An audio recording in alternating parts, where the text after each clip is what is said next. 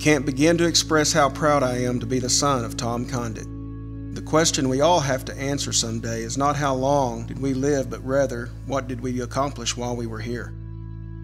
We celebrate my dad's life today because he chose to live a life full of purpose. He understood priorities and he understood relationships. That's why we have a gymnasium full of people here today. My mom has a picture hanging in her home that says faith, family, football, and friends. My dad held to those principles throughout his life. My dad will tell you he was blessed to have so many wonderful friends. I would tell you, and many others would agree, that my dad had many wonderful friends that were blessed to have him in their life. He invested himself into relationships without prejudice. He had unwavering loyalty that few people possess. You always knew you could get an honest opinion from him. He wasn't going to tell you what you wanted to hear, but rather what you needed to hear.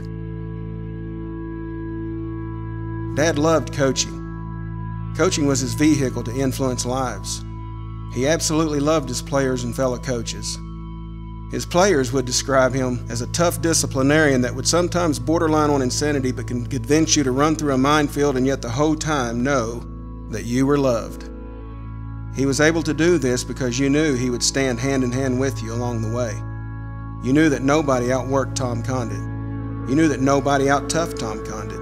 And can you believe he did this without saying a foul word and preaching the love of Christ the entire time? I received a message from a friend and teammate that played for Dad.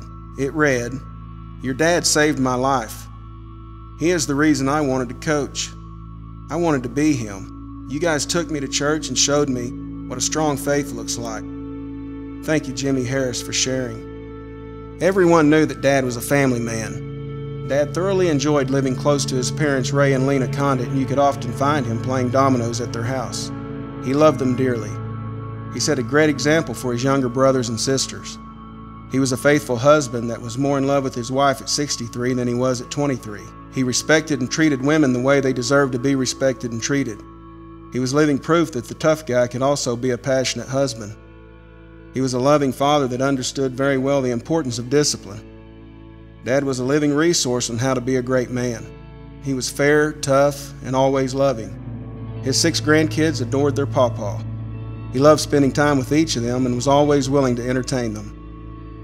Finally, Dad's purpose in life was winning others to Christ. He was always involved in church.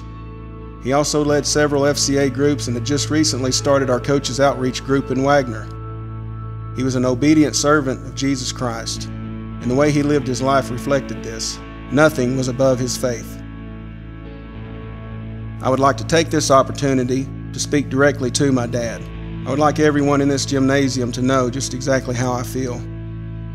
Thank you, Dad, for leaving no stone unturned.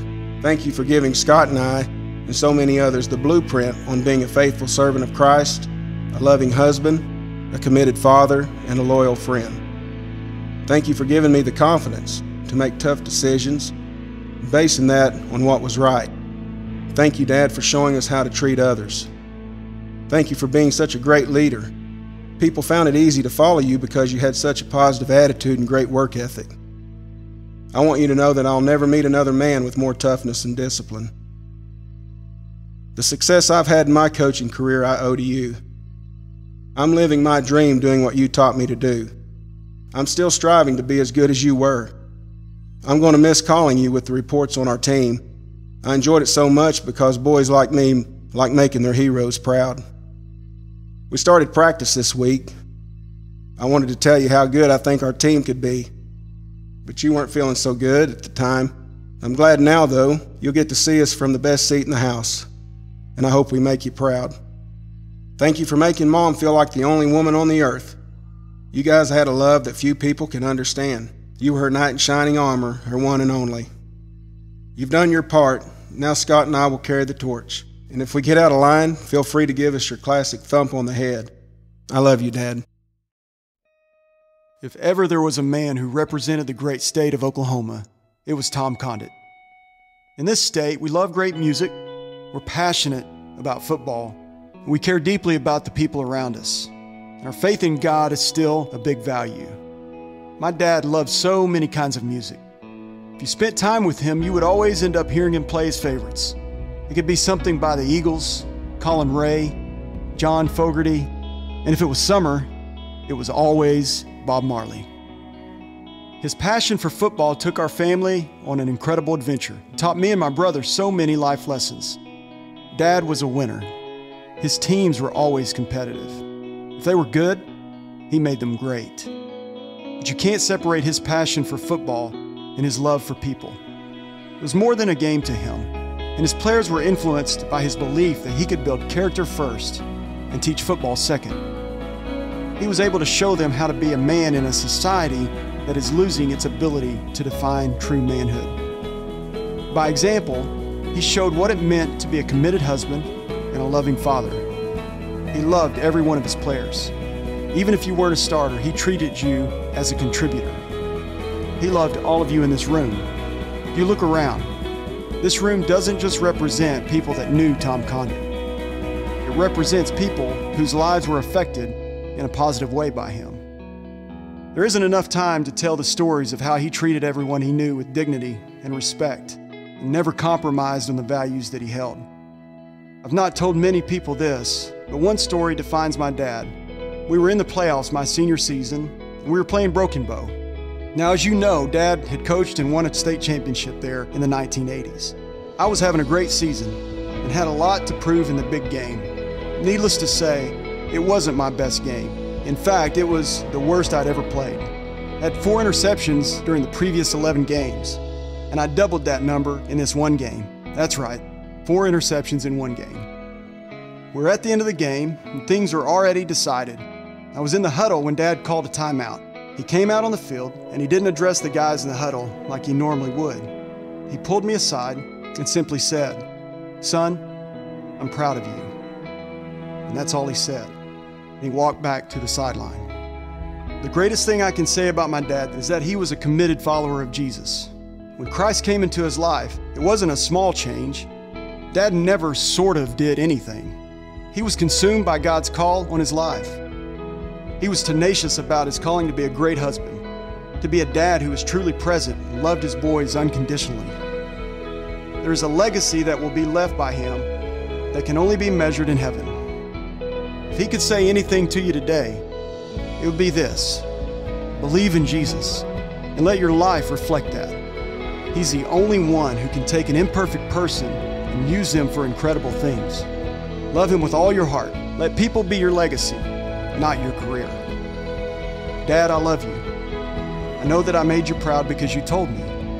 You were everything a man could ask for in a father. You passed on so many great things to me, the greatest of which is a love for Jesus and a life that reflects his goodness. You married a great woman. You too were such an example of the vows that you took on your wedding day. I'll miss you, but I know that you're with Jesus today, and that gives me so much joy. I just think about you singing to your favorite Bob Marley song.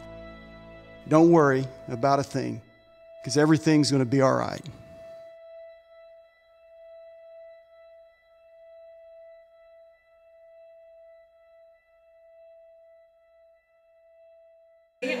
How sweet sound that saved a wretch like me. I once was lost, but now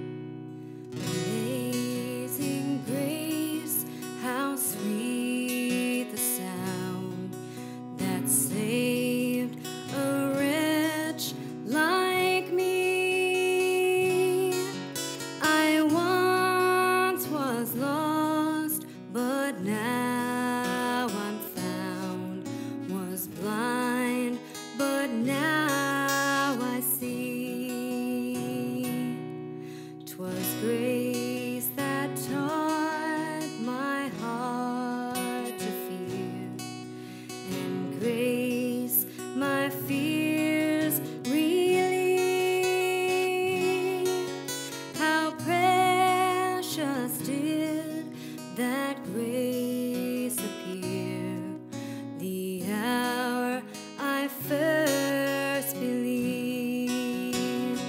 My chains are gone, I've been set free. My God, my Savior has ransomed me, and like a flood, His mercy